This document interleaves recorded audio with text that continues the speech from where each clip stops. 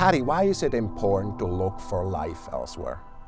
So what a great, profound question it is that we've had for generations, for centuries. Are we alone? You know, we have records of ancient philosophers trying to answer this question, just using their minds and what they could see with their eyes and no instruments. And it's been such an amazing journey to be able to put more and more science to bear on answering that question.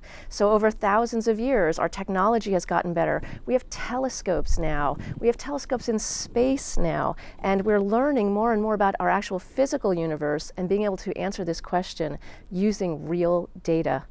So here we are in a position to actually answer the question, are we alone, and be able to get a scientific answer that, if it can't answer the question completely, can get us a few steps further along answering it scientifically. I think it's a really exciting time to be a scientist. So we're looking back at a successful Kepler mission. What do you think in this grand arch of history will be the legacy of Kepler for answering this question? So we've always looked out at the stars, right? I mean, it's a very common experience to take your children out or your relatives or your friends. You look up, you look at the stars, you talk about what you see, the Milky Way, the constellations. We're always talking about the stars, and we're wondering if there could be planets around those stars. Now, for the first generation in history, we actually know the answer. Yes, there are planets. Planets are everywhere. I think the fact that Kepler was able to help us answer this question with such a plentiful answer of yes, yes, and yes is extremely exciting and really tantalizing. We're in a great position to take the next step and now say, what are these planets like as places? So we're also observing planets in our solar system, of course. What are the most important things we've learned in the last decade or so within the solar system about finding life elsewhere? Right, and it's so important because at the same time we're able to take this new technology and learn about stars other than the sun, we're also able to learn about the planets in our own solar system at the next level. And there's such a beautiful interplay between what we learn about our own solar system and how it could have evolved from the very beginning to be what we see now, and then what we expect around other stars and exoplanetary systems. So now we're learning so much about water in our solar system. The fact that we're seeing those big moons around the gas giants, Jupiter and Saturn. They have many, many moons in their systems, and some of those moons have a tremendous amount of water. Ice on the surface and probably liquid water below that. We have beautiful evidence of plumes coming out. Some of these moons have more water on their surface than the Earth. And we're so convinced, I mean, we only have our own planet to look at, but we're so convinced that life really needed water. Water was essential to the development of life here on this planet.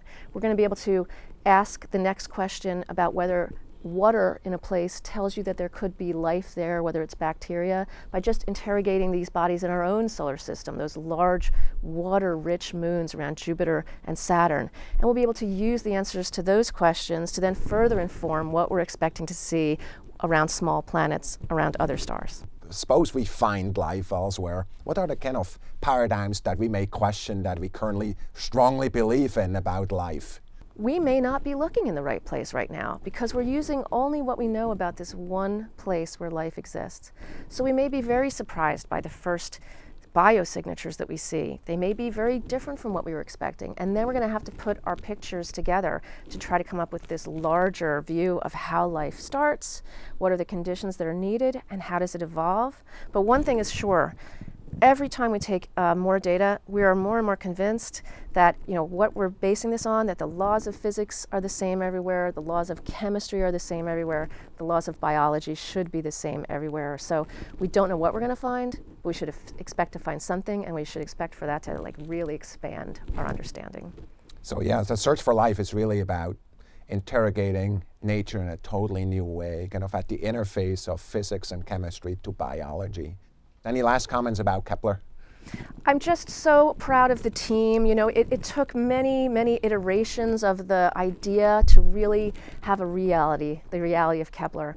And it's just been so amazing that it was meant to answer the question of how common are planets, and the answer it gave us is that planets are incredibly common. They're everywhere. So it couldn't be a more exciting time to be an astrophysicist. I can't wait to see what the next step is.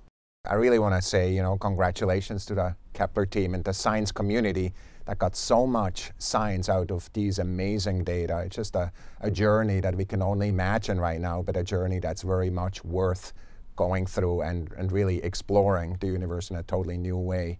Thanks, Patty. Thanks to everybody.